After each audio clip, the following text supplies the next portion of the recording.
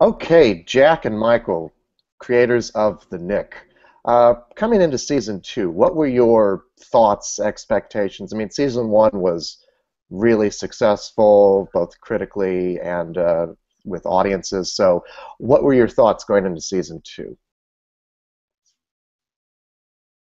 I think that what we wanted to do was, um, we think we set the bar really high in season one, and so I feel like we really wanted to kind of outdo ourselves and up the ante. And so now that we had sort of set this base of who all these characters were, season two really gave us the opportunity to sort of drill down into them, who they were more, their personalities, their flaws. I think we wanted to make the city more of a character. We wanted to make it more expansive. So I think between that, making the show bigger, but making it more intimate with the stories that we wanted to tell about the characters was kind of where we wanted to head. Hmm. Jack, did you have anything you wanted to add to that? Only that I think for us, thematically, season one was, a lot of it was setting our world, letting people understand what 1900 was, and really explaining what the limitations were on different groups, on immigrants, on the Irish, on women, on African Americans. And so what we did was we explained what the parameters of that world were.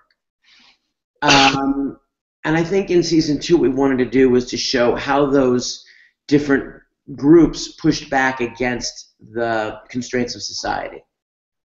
So we really got to see how women in different ways were trying to make their own way in an America that essentially had very, very specific assigned roles for them, very specific careers that they could go into.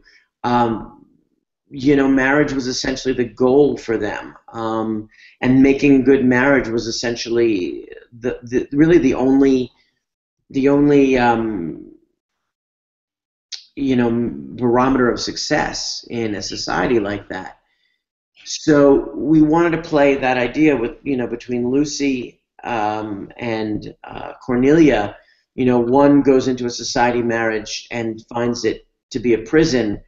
The other goes into a society relationship or marriage, and it really turned, for her at least, she's hoping that it's going to be freedom, and give her everything she always dreamed of. So I think we wanted to play that with African Americans. I think we wanted to show these other elements of their lives. Not only the very specific African American only world of dance clubs and meeting halls and intellectuals, but we also wanted to show what it's like once someone's told you what the constraints are on you, how you then push back against them in a society where it's very dangerous to do so. Hmm. So take us back to the beginning. Where did the idea for this show come from? The show originated because I, at the time, was going through a little health issue, and so I was going down different roads of treatment, both traditional medicine and functional medicine, and I was really amazed at what medical science figured out. I was really frustrated at what medical science hadn't figured out yet. And I just started to think about, well, what would have been my options 100 years ago? I couldn't go on Google and obsess over things. I didn't have as many options in terms of doctors or treatment. So Jack and I just started talking about it. I mean, my health was no secret to Jack. I mean, we talk about everything. So we just started talking about it, and then on a whim, we bought a medical textbook off of eBay, and we started looking at it, and it was just fascinating to us. We really couldn't put it down, and so from that sort of got the ball rolling, and we started to read more about the medicine of the time, and then from there we started to read about, well, what was life like in 1900, and we started to read about the history of New York, and it just was just a treasure chest of information and story, and the truth was much much better than fiction. Mm-hmm.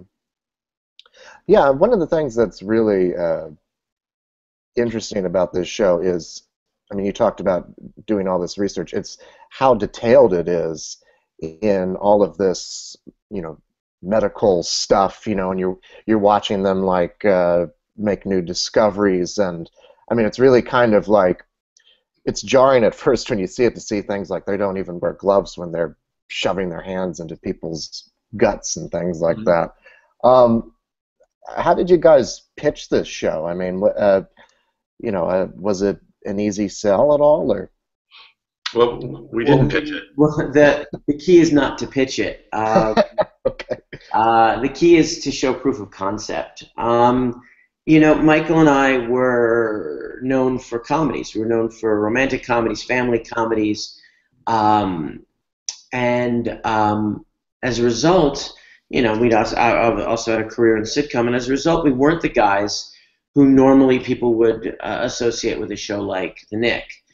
And so you have to prove you can do it. And there was a few pieces to the puzzle. One of the pieces is that it requires so much research and so much understanding and such a mastery of so many areas in terms of understanding the language of the time, understanding the politics of the time, understanding the social order of the time, the makeup of New York City, so that and then the medicine on top of that, and becoming experts in all these different procedures and understanding what was possible, what wasn't possible, and the tiny details. So for us, if we had gone into an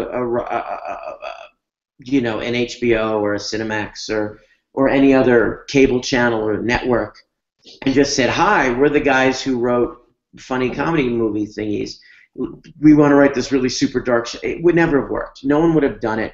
We didn't even tell our representatives we were doing it because they would have talked us out of it. And I think in the end, you have to show the proof of concept and that you can do it. The pitch, I don't think Michael and I ever have gotten that comfortable with the pitch, with any sort of pitching. I mean, we're good at it. We do it, whatever. We're very, I think we feel comfortable pitching ideas in rooms and all that. It's the idea of going in and saying, here's a pamphlet for a novel. There's so many ways to execute it, and there's so many ways for people to become to misinterpret what you want. You can say, well, the tone is this, or the tone is that, or it's this meets this. But in the end, until you write it, no one knows what it is, and until you prove you can write it, in a lot of ways, it feels frivolous to us.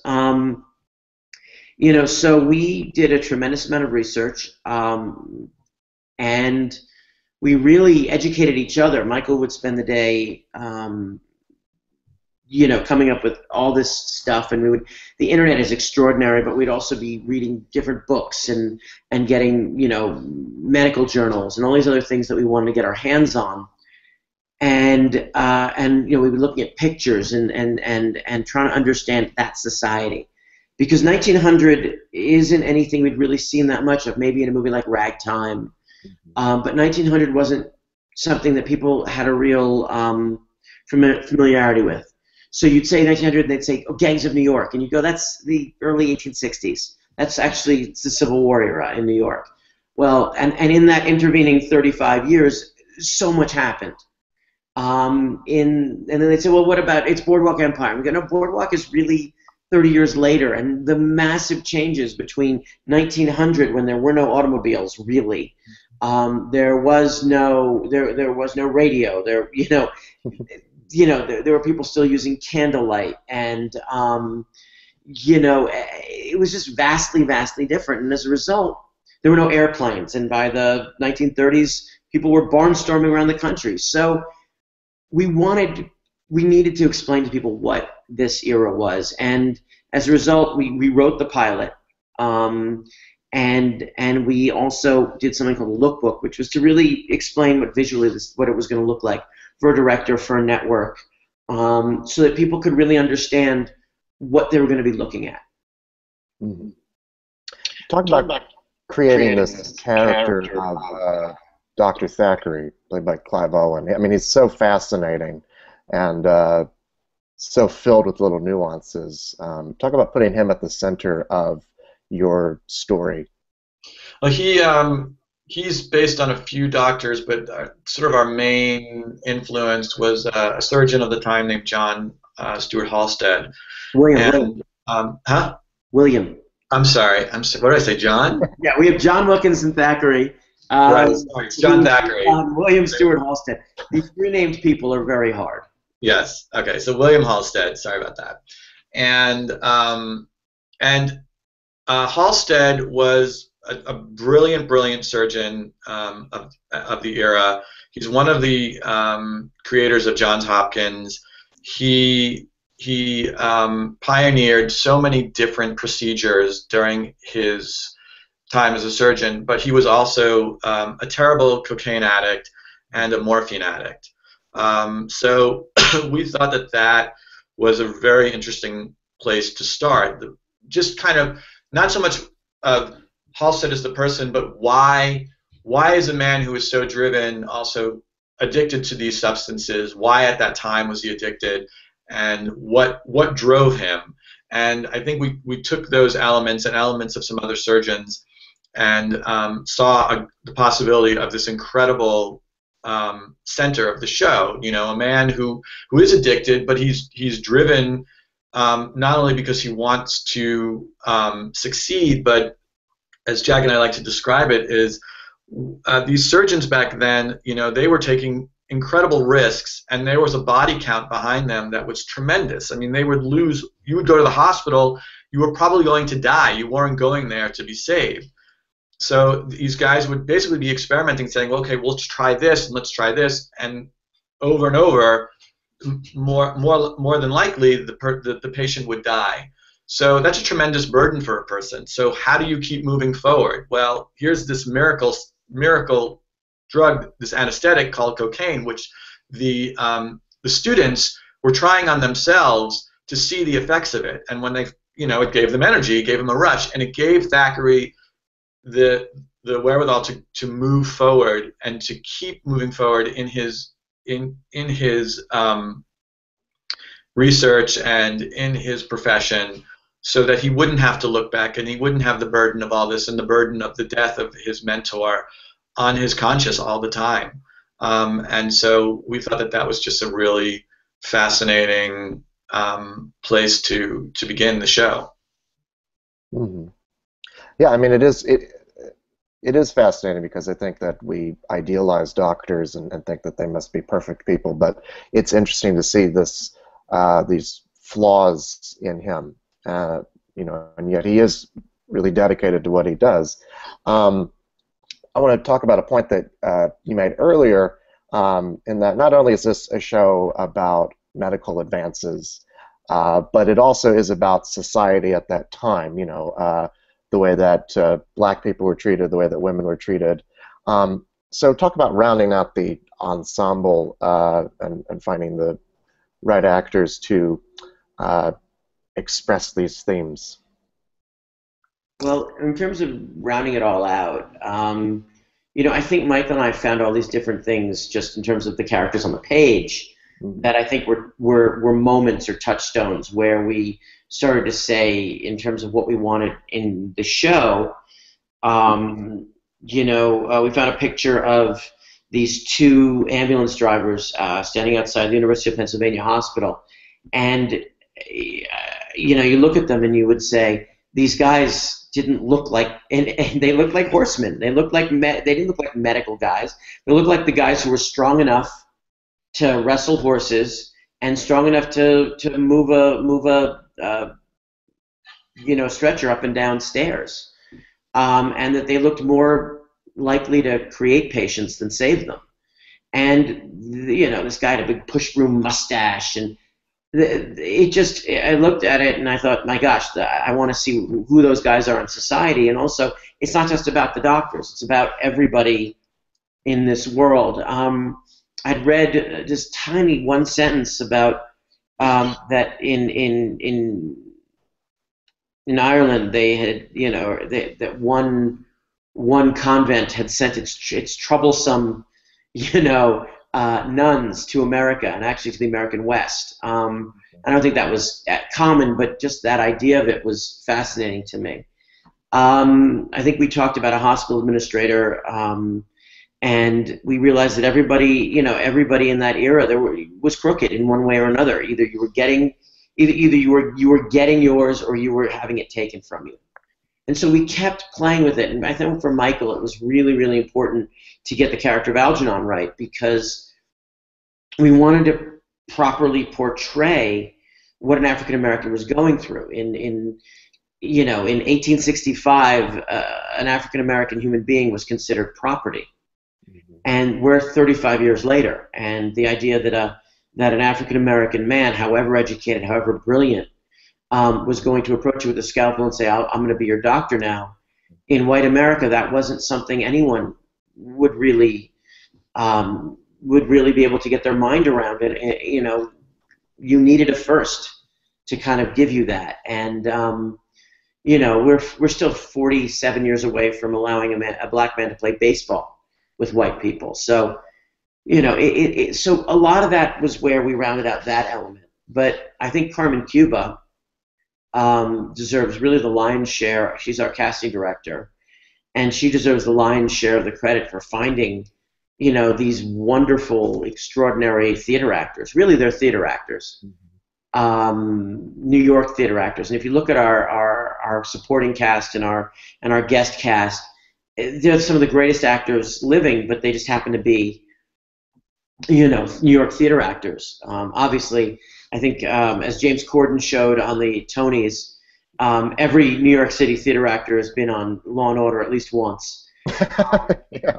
And I think that they're also, by the time we're hopefully done with our run, they'll all have done at least one episode of the Knick, if not many, many more. But to be able to find someone like Chris Sullivan to play, to play that ambulance driver that we saw on the page, he's just extraordinary, and he's this big, giant, hulking guy.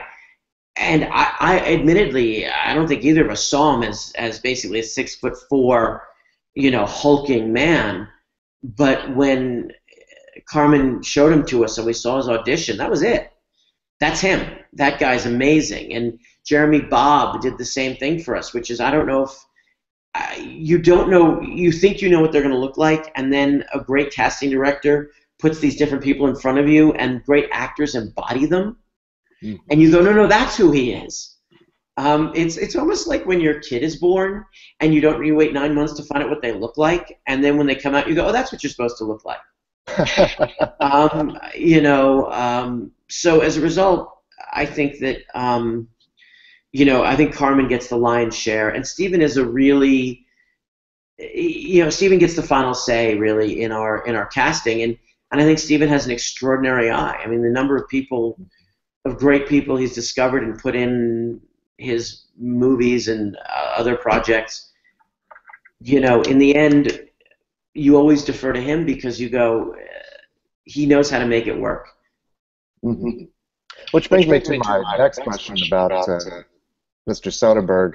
How did you guys get him involved, and then how did you get him to stick around for 20 episodes? Because, I mean, that's a really unique thing in series television for one man to basically say, I'll direct every episode of your show. I mean, obviously there's a quality to your writing, but, how did he get involved in the first place? It was just blackmail. I mean, we've been blackmailed for the last 2 seasons. Our manager, Michael Sugar, who's at Anonymous Content, he also manages Stephen, so he actually gave him the script. And this was during his, quote-unquote retirement, and we never anticipated that he would be interested in doing it. And I actually thought, well, okay, maybe he'll read it and like it, and that'll be cool. That we could say, oh, Steven Soderbergh loved the script. But he'd say it himself. What he got lit up by what was on the page. I mean, it spoke to everything that he was interested in. And so we just clicked on that in that regard. And I think, Stephen really does what he wants to do. And so he kind of decides how much or of anything he wants to invest in. And I think we were both floored by he right away he said, no, I'm not just going to do the pilot, I'll do the season, and I'll do 10 of these. So that was incredible to us. And then it wasn't long after that where he committed to doing the second season. So it's really up to him, and we're really glad if he does. But I think it's just because it's a question of just the material itself. I mean, it's all the things that we hit upon, whether it's the progression of medicine, race, religion, femininity, whatever it is. It's hit that sweet spot for him, and so we are the beneficiaries of that. And I think that he gets to, really get to play on this giant canvas. I think is very, very appealing to him as well. Yeah, I think we're just the luckiest, honestly, we're the luckiest two humans on the planet to be able to have him as a creative partner and really a leading force in this. He works with a guy named Greg Jacobs, and between the two of them, their production and filmmaking prowess are just, it's humbling, to be honest. And the fact that we've had them for 20 episodes, and hopefully going forward many, many more. We're just, we just really want to be worthy of it. You wanna put something out there that's worth these people and our department heads and our crew and our act. You want to put something that's worth their time, their effort, because you feel so lucky. And honestly, watching Steven do what he does and watching all the roles he fills on our show, you sometimes just say, how did I get here? I think that's it's gratitude, and then it's put your head down and do the work and be worthy of it. And so we've been really, really lucky. Mm-hmm. Yeah, and I mean, the Emmys have recognized your show in its first season. You guys got recognized by the Writers Guild with the nomination. So, what does that kind of recognition mean for you guys, for your show?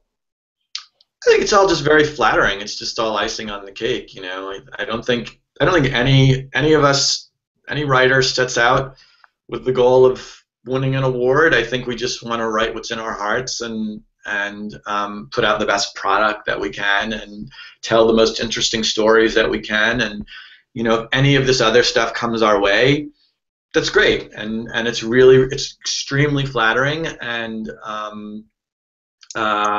you get to sometimes you get to go to a nice party too.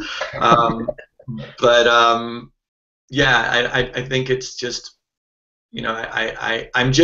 I think Jack and I just feel like you said, we're just so lucky that we get to do the show at all, and that people have embraced it. Those who have embraced it, the critics and all that, that's very, very special to us. So, an award on top of that it's great, but we know that's also extremely rare, especially in this time when there are so many quality programs. I mean, it's ridiculous that to get any sort of notice it's so hard. So we appreciate that.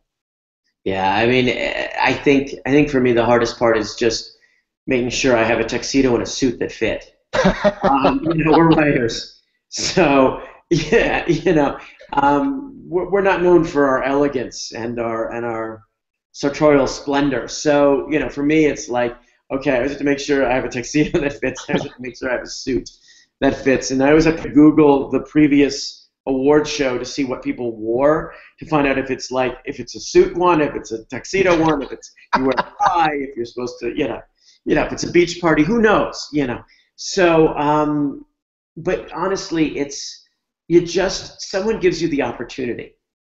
You just want to. You're a writer, and you just want to do the thing you do. You love. I mean, for us, the process is so much. It's really what it's about. It's about getting to write it and research it and figure it out and solve problems and figure out how you're gonna tell something in a way that hopefully no one else has done before, or and bring something to it. And then you have this HBO/Cinemax, with whom everybody wants to work, and so that you get to work with them, and that they are so supportive, and you're like, wow, another, sort of, once again, you feel like Rocky at the top of the stairs, going, I can't believe I'm getting to do this, and then to have Steven do what he does, and so, the awards are great, if only because it says that you didn't screw up, that you took all of these incredible gifts that your network is giving you, your producers are giving you, your director and your actors, and that you did your part, you pulled your weight, and to it even be treading water in the same spot as these shows that Michael and I we're fans. It's just at the Austin Film Festival this weekend. It's the TV festival, the ATX festival, and all the writers are doing is we're fanboying, fangirling like crazy. I mean, that was the thing, is that you're sitting there and you're talking to people who did shows that you're agog, and that they love your show and you love their show, and there's no competition. I think when we started out, there was so little real estate on television, and it was really about what gets picked up and what doesn't get picked up. And I think there was a real sense of competition. And it's funny, I mean, Michael and I have been doing this for a really long time. And what was so interesting about the ATX festival was that we were all sort of saying, well, we're not competing with each other.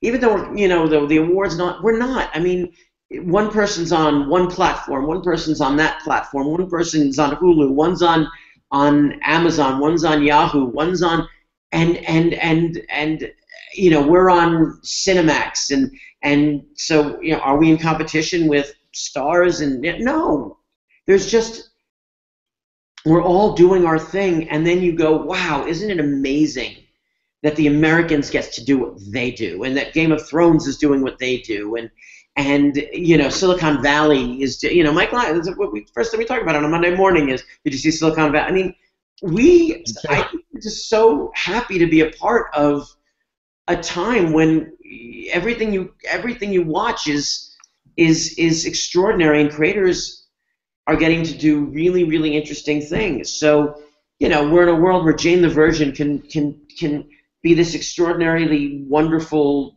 thing that the fans go crazy for, and then you have 9 other versions of female-driven shows that are nothing like it. Mm-hmm. That you go, wait a second, Catastrophe is really, really interesting with Sharon Horgan, and you're like saying, well, wait a second, you've got actually there's a new season of Casual, and you're going around and going, there's all these amazing shows that you're saying that don't just fit into, they're all aiming for one person, one audience. They're aiming to pan out and say, we're out here, find us. And when you do, you go, oh my God, My Crazy Ex-Girlfriend. That's such a different way of going than 5 other really interesting shows. And look, we're a medical show, and there's 1,000 other medical shows. Mm-hmm. But ours is, we're solving appendicitis.